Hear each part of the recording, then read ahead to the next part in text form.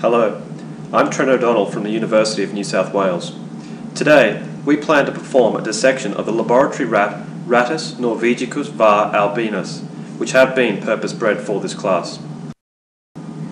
We choose to dissect laboratory rats primarily because their organs are large, they are prolific breeders, and their destruction does not harm natural ecosystems.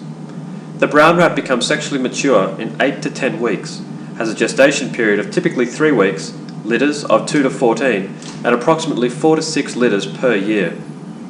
Because their lifespan is approximately 2 to 3 years, a female brown rat can potentially give birth to over 200 offspring in her lifetime.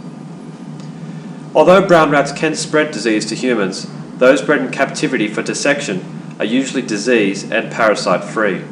Although they have poor vision, their sense of smell, hearing and taste are very acute. They are typically 40 centimeters long when fully grown, with a scaly tail that is roughly half their body length. The wild type has a brown or brown-grey coloration.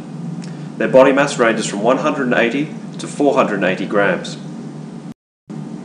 The brown rat and the black rat were introduced to Australia by the early European fleets.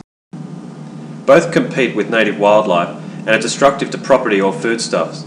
Australia has 7 native species in the genus Rattus. If you have obtained prior consent to be omitted from this laboratory exercise for religious or ethical reasons, then please consult your laboratory demonstrator now.